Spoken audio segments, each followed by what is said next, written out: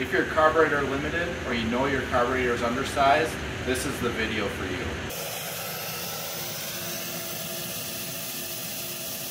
I'm going to show you how to make power for free and back it up with flow bench data. In this video, you're going to see some flow bench testing on this Holley 950. We're going to show you some simple modifications that have real gains.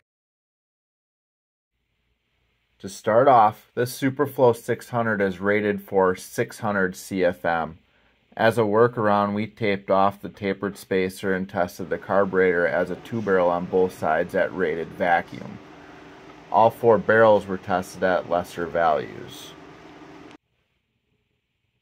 Testing was done with spacer and without spacer and in 2-barrel configuration at the rated 1.5 inches of mercury. After I got all the baseline numbers, I took the carburetor back to my place for modifications. When I went to take this apart, I noticed the base gasket was overhanging very slightly. It was a little crooked when assembled last. The throttle shafts are already machined down, but there's more that I plan to do to them. As you can see, I thinned them out mostly on the screw towers and the leading edge for airflow. When I had the blades out, I also put an edge on them with a file. After reassembly, I carefully ground down the screw heads. Be sure to use some Loctite when you put them back in. Here is a decent shot on how far I took down the screw head. The other area I wanted to touch up were the boosters. The leading edge has some casting flash. I sharpened all 4 boosters up with sandpaper using the tip of a finger. The material comes off very easy.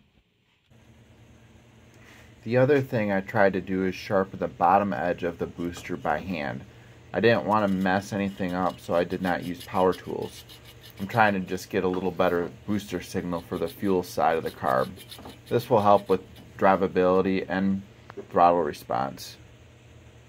If you look closely, the black half moon marks are where it is overhanging the throttle bore. The Trick Flow tapered spacer works really well, even in its unmodified form. We found that it did not line up to the bottom of the carburetor as perfectly as it should. I ended up RTVing it to the bottom of the carburetor and then contouring it with a sand roll to match the throttle bore. So this is my final product here. This spacer here is glued down. One thing I did notice while playing around with this carburetor is the secondaries go a little bit over center, and we've seen that on the flow bench.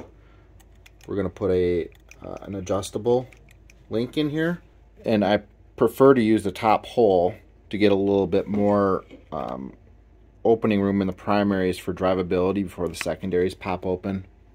We also noticed that an 8 thou shim underneath the throttle stop gets more airflow. So I'm going to put an 8,000 shim right where my thumb is, and I'm going to use this screw. This is the baseline 2-barrel at rated prior to modification. Right away I realized that this probably isn't a 950. The test in modified form with just throttle valve and booster work with spacer left stock, aside from drilling out the mounting holes, picked up almost 5 CFM on the primary side and almost 7 CFM on the secondary side, a conservative total of 11 CFM delta. Also notice the flow bench isn't quite making the target depression value of 20.41.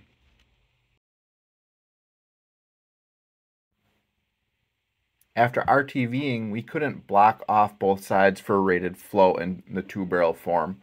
We did the rest of the testing at 5.5 inches and comparing deltas. No spacer versus spacer in baseline form is worth a conservative 7 CFM on this bench. A poorly fit spacer versus RTV'd and clearance and over centers corrected is worth almost 10 CFM more. You're looking at 17 CFM with no spacer versus a fitted tapered spacer.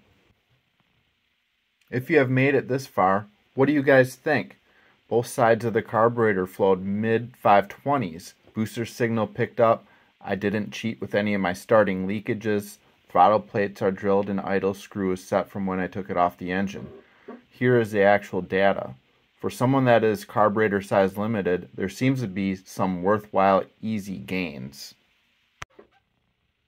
D1, D2, D3 indicate the days I was on the flow bench. The data is taken on separate days.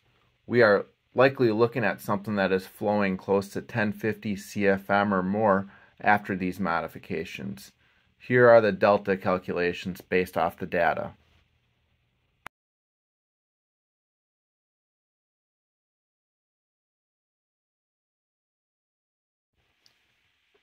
There is going to be another part to this.